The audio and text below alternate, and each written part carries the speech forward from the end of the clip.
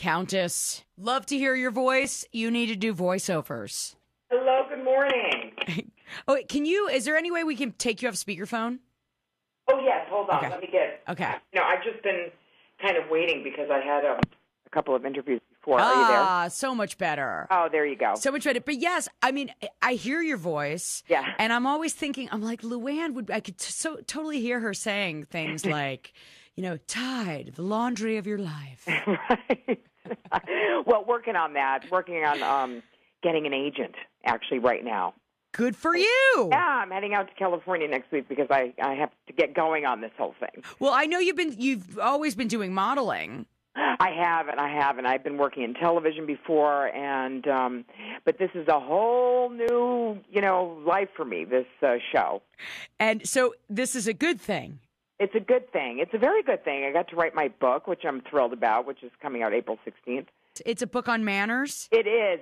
But it's also about my life and what I've learned, growing up and meeting the Count and how I became a Countess. And so there's stories. So it's just not a straight out manners and etiquette book. It's really about my life. What did you think of the Real Housewives of Orange County? Did you watch that at all? Did you see the episode? Not really. I didn't really watch it that much. Well, I wanted to ask that because there was an episode where Tamra goes to manners class. Right. And did you think she got good advice? You know what? I didn't see that piece. Okay. I didn't see that piece. And, I should have seen that piece, and she should have come to me. You guys should do something together. She throws a dinner party. Right. And she goes to this, class and learns how to set a table and to do Right. all of these things.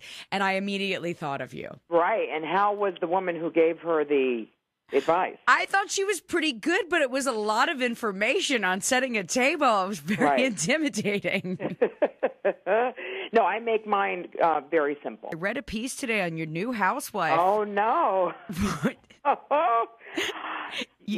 I don't know anything about that. I have no idea when it comes to her personal life because she doesn't really share that much of her personal life on the show. Well, I mean, it's quite a sexy story. She beat down her boyfriend. I know. It's quite something. I know. But I just wonder how much of that was kind of self-defense because as you read before, she had a restraining order against him. Right. What was he doing at her house is what I'd like to know. Well, it's one of those interesting things. I mean, here you are. You're just living your life. And then the next thing you know, and this has happened to you because I've read about you, you're in the page 6. Oh, yeah.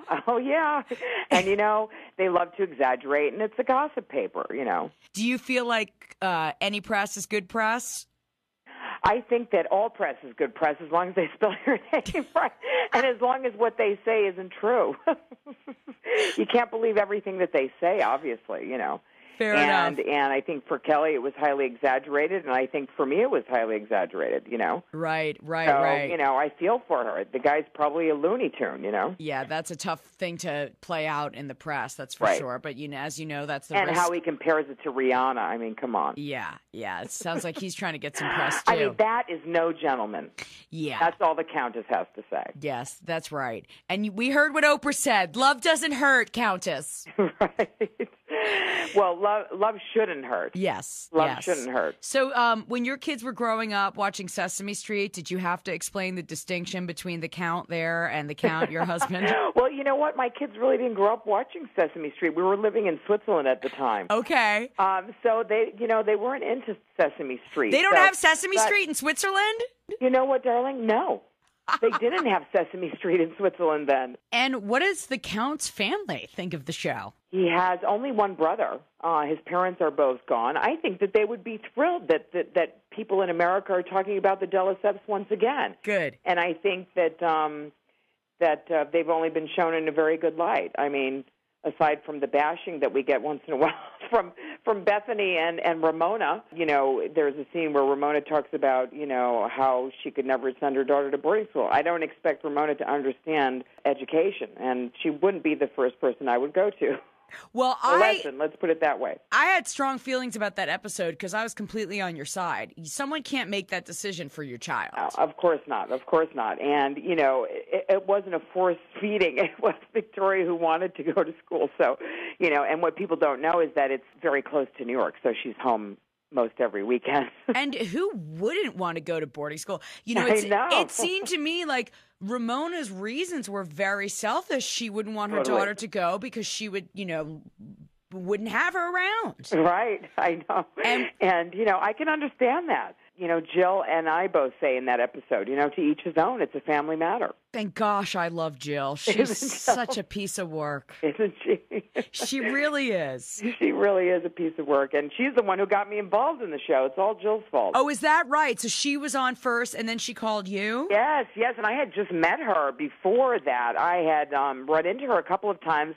I couldn't get over Jill Zarin. I was like, who is Jill Zarin? And she just kept popping into my life. And then all of a sudden, here I am on the show with her. That's so That funny. was like a fate thing, And I'm thrilled. I got to write my book, which is coming out April 16th, and and I get to share my story with everybody who wrote to me a lot after season 1, about the Countess thing and about manners and etiquette, and so it inspired me. So I'm thrilled about that. I think that's great, and I think it's more of what we need today in America because I think people are tired of being treated badly and seeing people behave badly. Yeah. So I think it's time to bring manners and etiquette back to the table. Well, good for you, Countess. I'm a huge fan of you on the show again. Thank you, Mara. After you do that, you've got to do some voiceover work. Your voice is incredible. Well, maybe you can hook me up. You know what? Maybe I will. Maybe I'll give you some pointers.